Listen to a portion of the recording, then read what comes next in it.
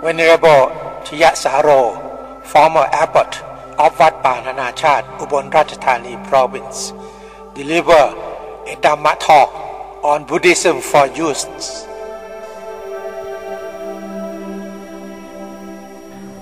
Well, this afternoon I thought I'd say a few general words about Buddhism, and then open it up for you to ask questions, or if you have any, you might disagree with what I said, and that's all right as well. And this is one of the, indeed that's probably a good place to start, because for myself one of the things that really interested me and inspired me as a teenager to become interested in Buddhism was the discovery that Buddhism wasn't a belief system like other religions that I'd come across, meaning that it didn't expect you or demand you to believe certain things, but it was what I have later come to call an education system. And being an education system, it encourages people to question and doesn't fear or try to escape from doubts. Because if you try to find happiness through believing in things, you can be quite successful in that. I think many people seem to adopt that approach to life. But the problem often comes when you meet facts or you meet things that don't fit in with your beliefs, and then people can get very tense and anxious and defensive or even angry. Whereas in Buddhism we're encouraged to test the teachings. So it's a different way of looking at religious teachings, not as what we call dogmas, meaning things that you're told you should believe in this if you want to be a Buddhist, for instance. But the Buddha is giving us tools to use in our education process. And one of the similes, one of the ways of talking about this is found in one of the old scriptures, in which the Buddha says, if someone wanted to give you or exchange with you some gold and gave you a lump of rock, you would be foolish just to take his word for it that is truly gold. What would you do? Well, you'd try to perform some tests. You'd weigh it, wouldn't you? You'd use a spectrometer, or you'd use whatever instruments you had at hand to discover whether that is in fact pure gold. It could just look like gold, it could just be the same color as gold, or about the same weight, for instance. And so the Buddha said with religious teachings it's like that. You don't just take anybody's word for it. And as I say, this was the thing that I found quite breathtaking and exciting when I found the Buddha saying, look, don't believe this even if it's the words of the Buddha himself. Don't believe something just because a religious teacher or someone in authority says that it should be that way or it is that way. So it seemed to me this was a religion that had gave you a great deal of credit and gave you that recognition that you have intelligence enough to be able to work things out for yourself. And Buddhism is a religion which has a very strong faith in human beings, rather than looking on human beings as basically very weak and helpless and needing some supernatural force to depend on. Buddha said that we can find within us that energy and that integrity and that safety. But that doesn't mean you just follow your own opinions and say, you know, I'm independent and I know what I want and I know what I need. Because the Buddha also points out to us that very often we lie to ourselves or we deceive ourselves, or our emotions lead us astray. So the Buddha says we have a potential in us to be truly free and happy, but that very few people realize that potential because they don't know the right way to make it true and real in their daily life. So this is what is special, I think, about Buddhism, and unique, if you like, that it has some very clear and precise instructions, like a manual on how to lead a good life and how to educate the way you live in the world, educate your emotions, educate your thinking, educate every single part of your life to reach the optimum level. And for a Buddhist, this is what religion is all about. Now, if you were to open a book, encyclopedia of religions, and there is a definition of what does the word religion mean, and there are something like 10 or more definitions, and Buddhism doesn't fit even one of those.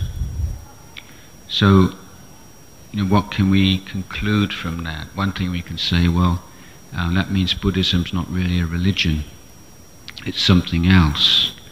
And many people in the West have that opinion. They say, oh, Buddhism's not really a religion, it's a science, it's a way of life, it's a philosophy, and so on and so forth. But another way of looking at that is to say, well, why should people in the West and intellectuals in Western countries be the people who decide what a religion is? You know, what gives them the authority to say, my idea of a religion is what a religion really is, and Buddhism doesn't fit my idea of what religion is, therefore it's not a religion, you see. In the end, this is not such an important question, but my own view is that it's a different kind of religion. And as I say, it's a religion which is not a belief system in which you have to believe this, and this, and to do this, and this, and not do this, and this because it says so in a book. But it says that in true religious life, we adopt the attitude of a student and being someone who's interested in learning about life and learning about our experience. And the main interest here, and surely this is true for everyone, not just people interested in religion, is the question of happiness and suffering.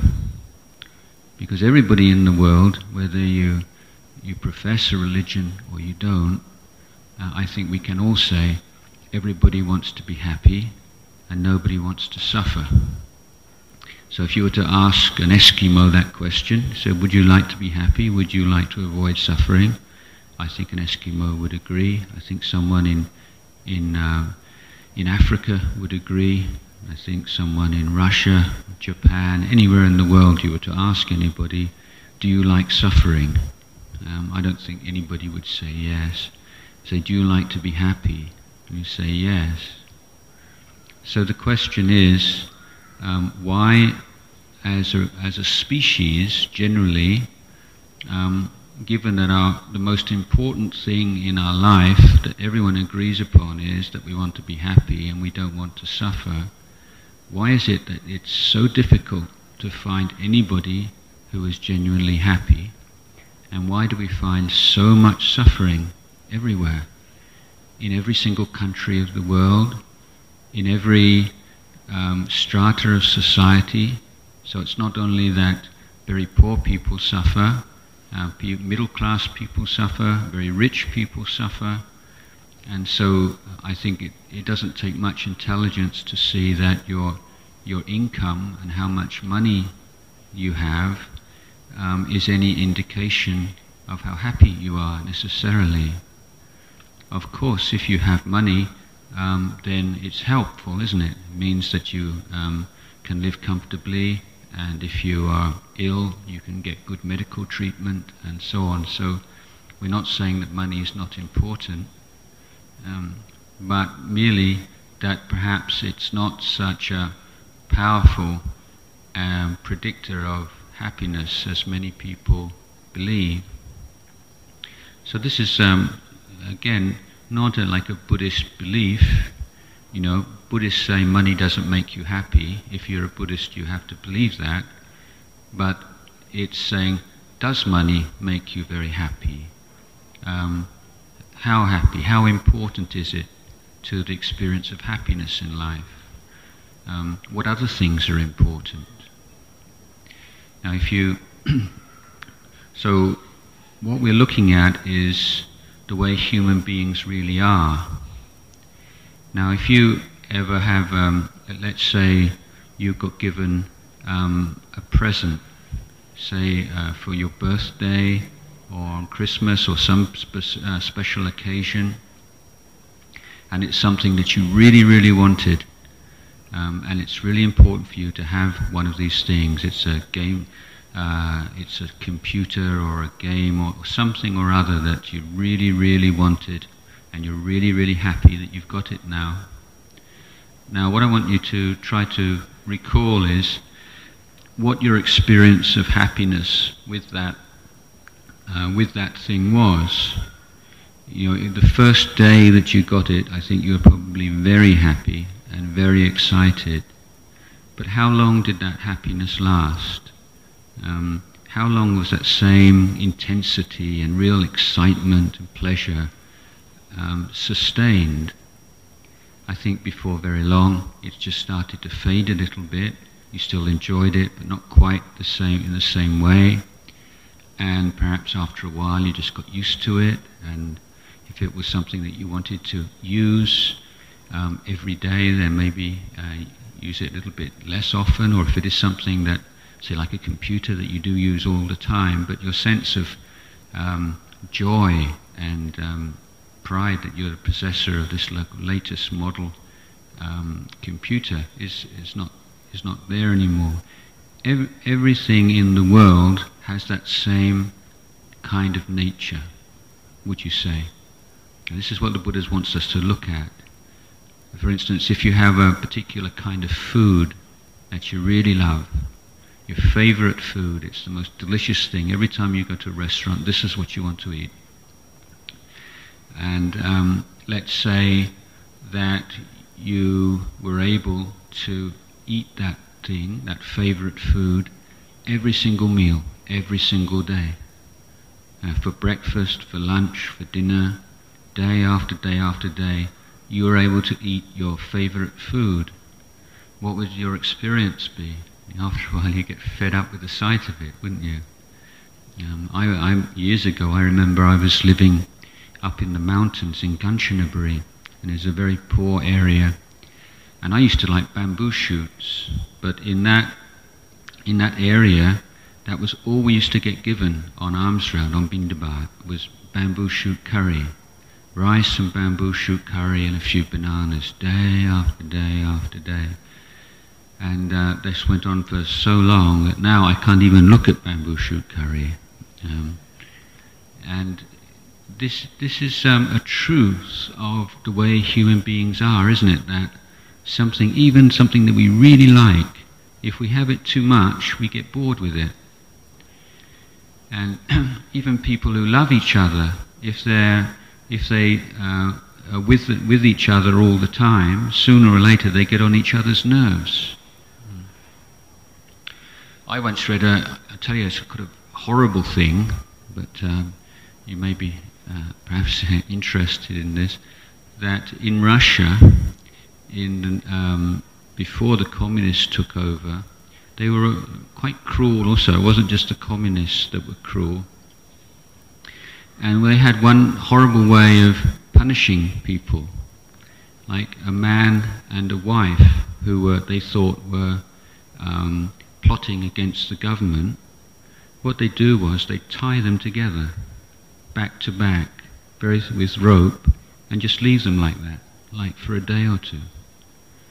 And it's so cruel because it's making the body of the person you love the most in the world the thing that tortures you. Just think being bound to somebody else's body by rope, laying on the floor for hour after hour after hour after hour. What a terrible, horrible thing. But this is the way that the nature of the human body can be. That's a very extreme example I've given you, obviously, but even with the things that we love, they can, under certain conditions and certain circumstances, be very unpleasant. Our bodies that we use for study, for play, very important to us, but our bodies are also the source of a lot of suffering, aren't they? The ordinary, everyday sufferings of being hungry, of getting thirsty, of needing to go to the toilet. All these things you don't even really think about because they're just so normal. And most of you are so fortunate that you've probably never really experienced what hunger's like. You've probably never really experienced what thirst is like. But it could happen any time because the body's like this. The body needs constantly to be topped up with food. It needs to be constantly topped up with fluid. You can't just leave your body and just say, get on with it. You know, you have to look after it all the time. And you can't, you've got to wash it all the time. If you don't have a bath every day, you start to smell.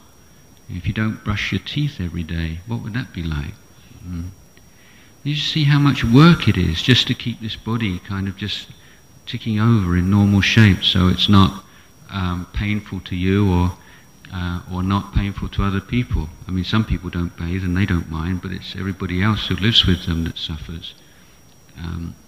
But clothes, you see, what happens when beautiful, expensive fabrics and clothes come into contact with our body? Before very long, they get sweaty and stinky and you have to change them. This is the nature of the body. And when the body gets ill, when you get some kind of illness, then you know just how unpleasant that can be. So this is one of the things as Buddhists we're interested in. What we're saying, what does it really mean? What's it all about to be a human being? You know, what does it mean to have a body? You know, and what's our attitude to our body? This is, you know, many people don't really use their intelligence and apply it to their relationship to their own bodies. You know, bodies have certain needs, need a certain amount of rest. And if you don't get the right amount of rest, then your body suffers, and your ability to think and to use your mind well is undermined.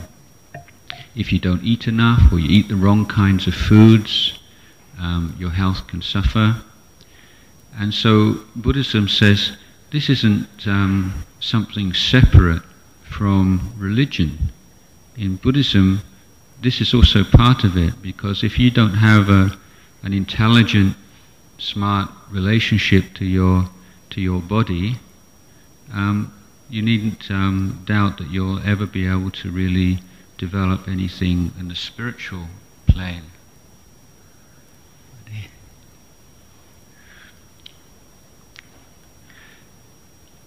So this is one of the things, as I say, in Buddhism, we're interested in, not just adopting particular beliefs about things, but developing an attitude of interest in what makes us happy and what makes us suffer. And are there things that always make us suffer, or things that just make us suffer sometimes? This is an important thing to look at as well. For instance, if you were to put your hand in the fire, whether you did it in the morning, in the afternoon, in the evening, you'd burn your hand. If a Christian puts his hand in the fire, his hand would burn. A Buddhist, a fully enlightened being, an atheist, anybody at all, who matter who they are, what their beliefs are, whether they're in a good mood or a bad mood, if they put their hand in the fire, they'd burn their hand, wouldn't they? But why is it that there are other kinds of suffering which are not so fixed? For instance, some people get sick and they get very depressed when they feel a lot of pain and the medicines are not working and they don't seem to get better, and they don't know what to do about it, and then they can get very depressed. But not everybody in that situation gets depressed, or not depressed to the same extent. So it's obviously a little bit different from if you put your hand in the fire and everybody burns their hand in the same way. So on the physical level, everyone's more or less in the same condition.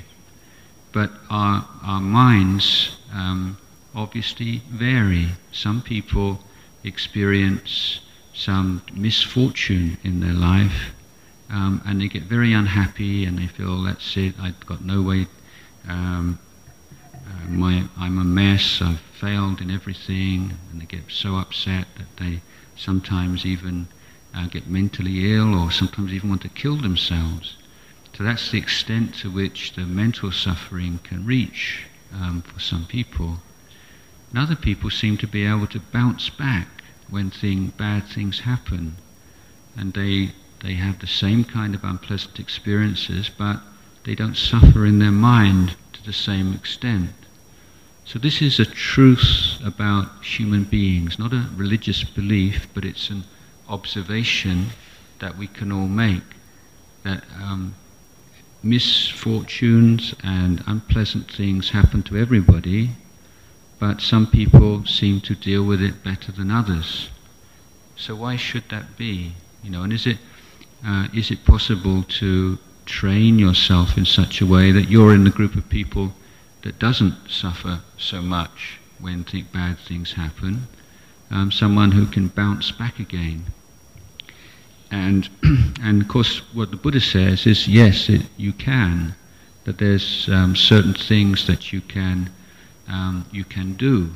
It's a very practical teaching. So, for instance, your attitude to things is very important, isn't it? If some people feel that bad things happen to them, and that means that they're a bad person, and now we can call that a very unhealthy way of looking at life. But somebody else, the same thing might happen, and they might think, well, this is a teaching, something for me to learn from, and perhaps if I go through this and come out the other way, I'll be a much stronger and wiser person.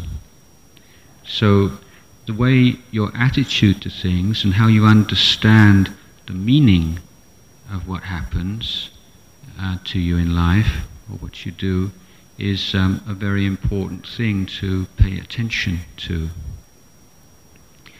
Now, one of the very practical means and techniques, and something which is very much emphasized in Buddhism, is the ability to be in the present moment.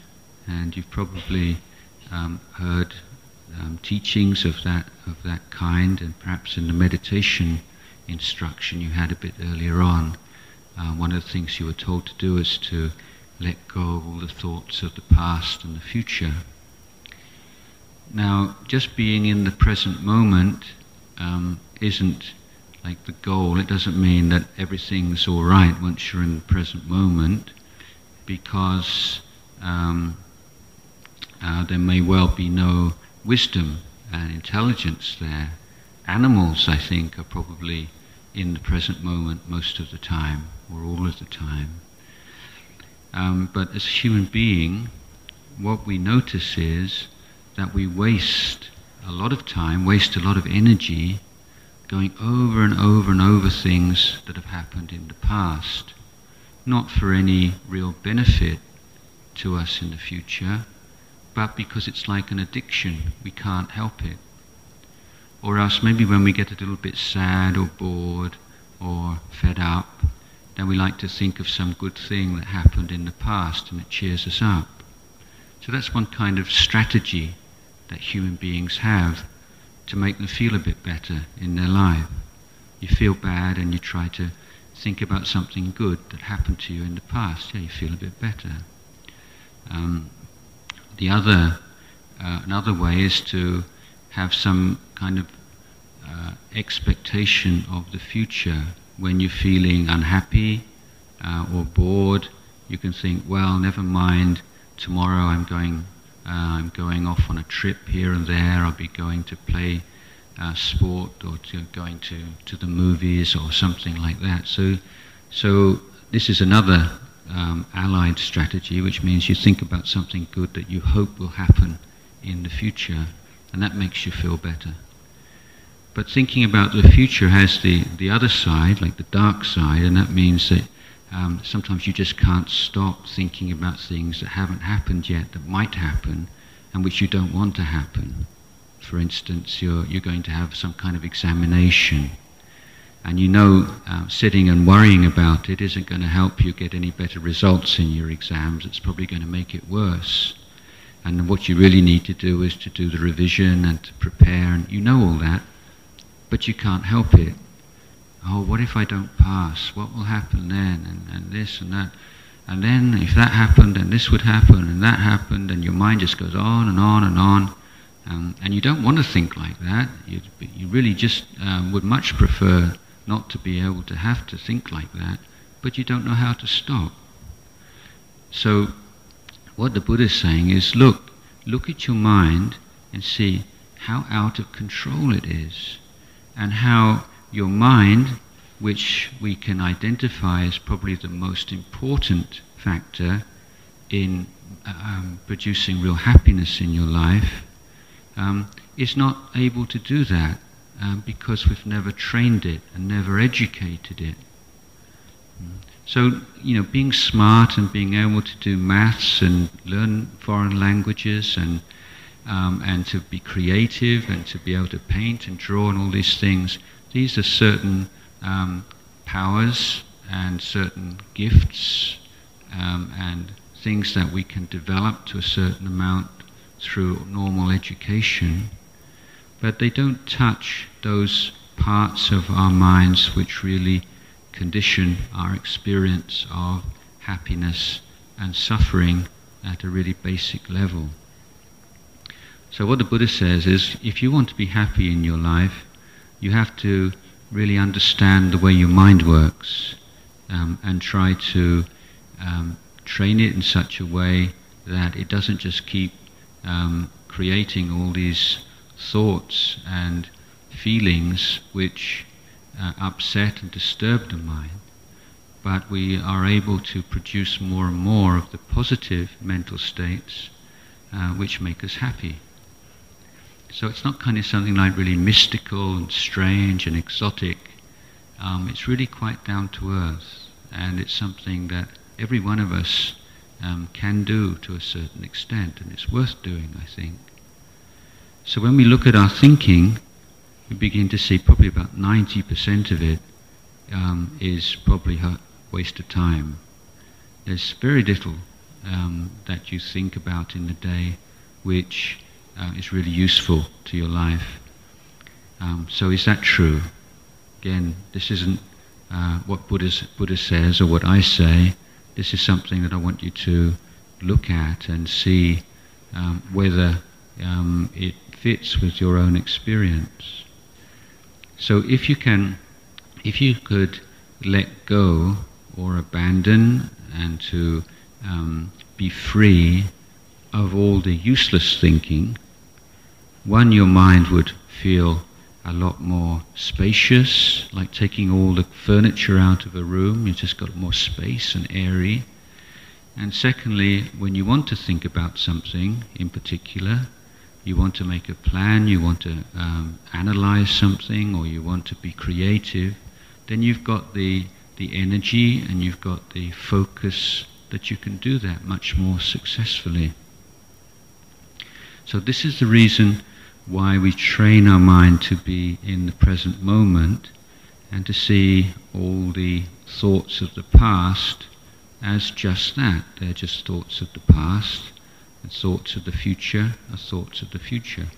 So sometimes a thought of the past is very useful. You need it if you have some kind of a problem. And one of the things you want to be able to do is just to check, have I ever had this kind of problem in the past? What did I do? Was I successful? They say, well, last time I did that. Let's try that again and see if that works this time. If it does, well, that's wonderful. So using your experience from the past to help you to solve problems and to fulfill your responsibilities, your duties in the present is obviously a very wise and useful thing to do. And similarly, thinking about the future, we all have to make plans for the future. And we've all come here today because you made an agreement to come in advance. You said, and I've come here because I made plans months before to come. So it's not that we can't think about the future at all, but when we want to think about the past or about the future, we know it's just that. It's thoughts of the past and thoughts of the future, and then we make use of them. And so what we need to have to help us to be able to do this is we have a certain object, let's say the breath or a particular word, and we say we'll use that as our anchor. And so we bring our mind back to that, and then when it wanders off, we realize and we bring it back, and it wanders off and we bring it back. So this is a training like you train a wild elephant. And one of the ways they have of training a wild elephant, I'm not sure in Thailand, in India, they start off with the baby elephant, and then they attach a rope to one of its legs, and then another rope to a post which is firmly embedded in the earth. And so the baby elephant, obviously he wants to be free, and he pulls and pulls and pulls at the stake, but then he realizes after a while that no matter how hard he pulls, he can't get free. And after a certain while, he just gets used to being attached to that post and stops running about here and there. Now the interesting thing is that after a while, the person who's training the elephant can untie the rope from the stake, but because the elephant has that rope around his leg, he still feels as if he's tied to the stake, and he won't run off anywhere. And this is, and if an elephant starts to misbehave, the elephants that have been trained this way, all they have to do is just to get close and tie a rope around the elephant's leg. Don't have to do anything more than that, and then the elephant calms down. So this is somewhat similar to when we train our minds. We start off and you have this stake, which I compared with an anchor or a stake, something embedded in the earth that doesn't move, and you just keep coming back to that again and again until your mind is happy and willing to do that, And it doesn't try to wander off and think about that and think about this when it's not appropriate to do so. And then after a certain while, your mind finds it's very pleasant to be like that. It makes you happy not to be have your mind rushing all over the other place, up and down, round and round, but to have a certain stability and evenness of your mind. And then you don't, in your daily life, it's not that you have to be obviously watching your breath every moment, but just like the elephant with the string or the rope around his leg, you start to develop that ability to be in the present moment more and more. Now that's not the end of the story, it's the beginning, if you like, because when you can be in the present moment, then you can learn from what's happening, and you can see, oh yes, that's interesting, oh that's and what you begin to notice and very soon is this, what we call the law of karma, which is that good intentions have good results and bad intentions have bad results. And so again, if you just read that in a book, it's like, oh, this is a Buddhist teaching. Buddhism teaches karma or kamma.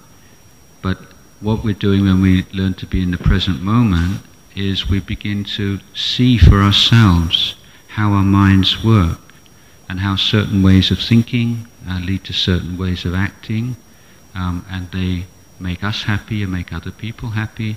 Certain ways of thinking, certain ways of looking at things, certain intentions lead to unwholesome kinds of emotions and actions and speech, which causes distress and suffering for ourselves and others. So we begin to see how this actually works in ourselves, not just in a book. So this is what Buddhism says. Buddhism says it's not just a matter of reading things and memorizing things. You know, in the education system in this country for a long time, the children would just be taught to memorize all these lists. What are the Four Noble Truths? What are the Eightfold Paths? And that means you've studied Buddhism because you can remember these words. But of course you remember them, then before very long you forget them. So that's not really the point about memorizing lists of terms, but it's more having this attitude of interest in learning from life, and with that faith in your ability as a human being to free yourself from pain and suffering, to develop inner peace and happiness, and to lead your life with wisdom rather than just to follow desires and prejudices and so on. And this is what Buddhism says religion is about. It's how to lead the good life or the best life using the tools that you have. It's not about believing in things, praying for things, asking for things, depending on things outside of yourself, but it's developing the tools and the ability to become a refuge to yourself. And the Buddha says the more that you take on this interest, this attitude, this kind of training and education, not only is your ability to make yourself happy and peaceful much enhanced, but also it has a good effect on the people around you. Of course, if you are more sensitive to others, how your behavior affects other people, you're kind and generous, and so on, then everyone around you, I think, is going to like that and to feel better as a result. So the idea is that the more you help yourself in the right way, the more you help others, and the more you help others in the right way, the more you help yourself. Okay, so that's the talk that I wanted to give you this afternoon, and now we can have some discussion, if you like. Does anybody, would you like to get up and stretch your legs for 5 minutes first? Or are you? Okay, we'll have a short break for 5 minutes, okay?